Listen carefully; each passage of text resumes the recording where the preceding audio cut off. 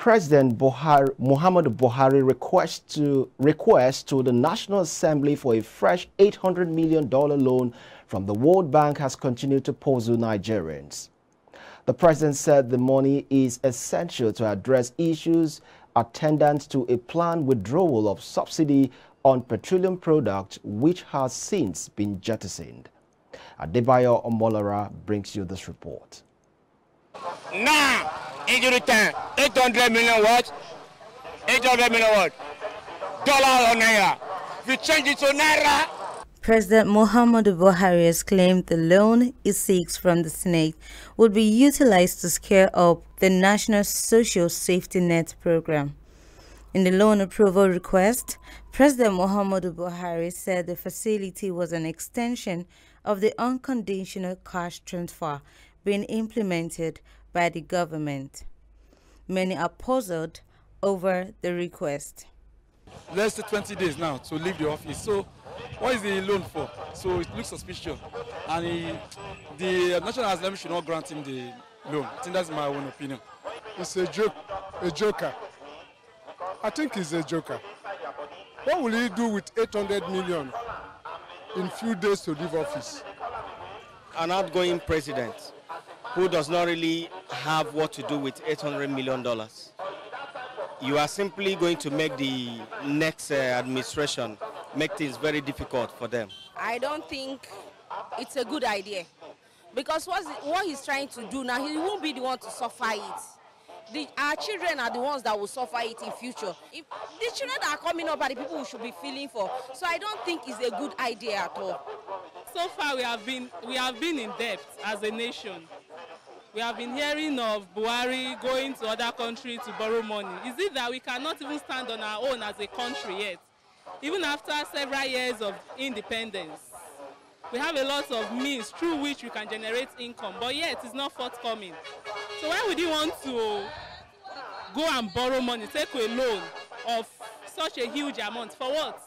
Despite securing debt relief during the Olusegun Obasanjo-led administration, successive governments have continued to borrowing spree. The federal government component of the public debt surging 658% to 26.9 trillion naira in the last 21 years. This has raised concerns among Nigerians on the sustainability of the debt given the country's dwindling revenue. When you say borrow is not a language that is like you never hear it before. You never hear it for the past 8 years. Many. Fela is my daughter's father. I say, how many want call, how many want hear when you want talk? If really the loan has been of relevance, we would have known where we are today. So why are we in a mess as a country? We are in so much mess. He has brought us into a mess. Should we continue like this? In July 7, 2021, the upper chamber approved a loan request of 2.343 trillion naira, approximately $6 billion, and another $8.3 billion and 490 million euro. As of March 2021, Nigeria's total public debt has hit 33.1 trillion naira, approximately to $87.24, an accumulating of borrowing from successive governments, of which most were borrowed since the return to democratic rule.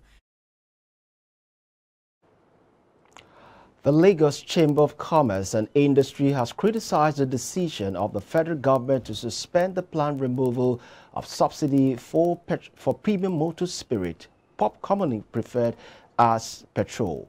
A statement signed by its Director General Chinyere Alumna said the chamber was concerned about the huge cost of petrol subsidy over the years and its implications on social and infrastructural developments.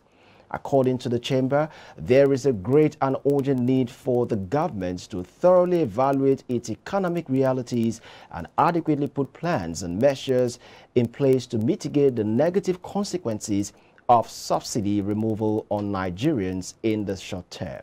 It noted that the delay will have significant implications for the implementation of the Petroleum Industry Act, which may require amendments.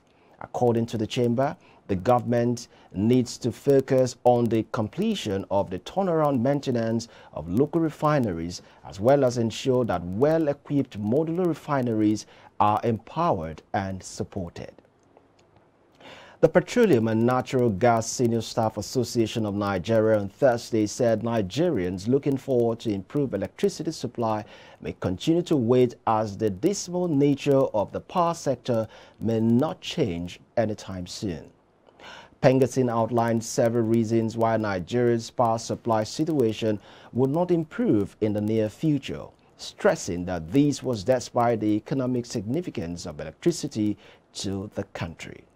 The association president Festus Osifo, who disclosed this at the 7th Triennial National Delegate Conference of Pengasin in Abuja, also warned the federal government against selective implementation of the Petroleum Industry Act 2021. Commenting on the power crisis in Nigeria, Osifo said although electricity is considered a major determinant of economic development, as access to electricity is expected to catalyze nations in the drive for industrialization, supply to homes and businesses, this has remained abysmal in Nigeria on the backdrop of a flawed privatization exercise. Osifo pointed out that the power sector was currently grappling with a severe debt burden, adding that the poor foreign exchange rate situation in the country was halting the adequate acquisition of tools to run the electricity supply industry. Poised to combat gender-based violence with every two in the box, the United Nations Women and the European Union Spotlight Initiative have pledged support in their various capacities during the launch of a private sector gender-based violence fund in Lagos. The initiative, which is a brainchild of women in successful careers, played host to high-profile personalities drawn across private and public sectors in the country. The fund aims to provide a resource pool to ensure ample support to victims and survivors of gender-based violence. In her opening remarks, founder and chairperson of the group, Amina Oyagbola, described gender-based violence as a pandemic and a dark shadow that has left devastating consequences on Nigerian society. According to the gender-based violence is a serious violation of one's fundamental human right. Hence, any society that turns a blind eye to it fails to uphold the imperative ideal of human dignity. The federal government spent $112.35 million servicing external debt in January 2023. Data from the Central Bank of Nigeria's weekly international payment showed that the amount spent in January was 146.17% higher than the $45.64 million spent in December 2022. These occurred as the federal government struggled to boost its revenue base despite its revenue generation efforts. The Federal Account Allocation Committee shared 750.17 billion naira among 3 tiers of government in January 2023. The figure represents a decrease of 240.02 billion naira compared to the 990.19 billion naira shared in December 2022. In 2022, Nigeria spent $2.4 billion to service its external debt, which was a slight increase from the $2.11 billion spent in 2021. The Niger Delta Development Commission has loaded the Senate over moves to probe the agency's account from 2021 to 2022 for illegal spending of 1.4 trillion naira. In a statement by the Commission Director of Corporate Affairs, Ibitoye Abosede, on Thursday, the agency appreciated the concerns expressed by the Senate during its plenary on Tuesday. It would be recalled that the Senate had its session on Tuesday constituted an ad hoc committee to probe the financial activities of the NDDC for 2021 and 2022 budget estimates. The Senate also stood down consideration of the 2023 budget of the NDDC for further information and clarification on the figures contained in the budget. The NDDC, in a statement, said it respected the oversight functions of the Senate and was ready to cooperate with the investigation committee.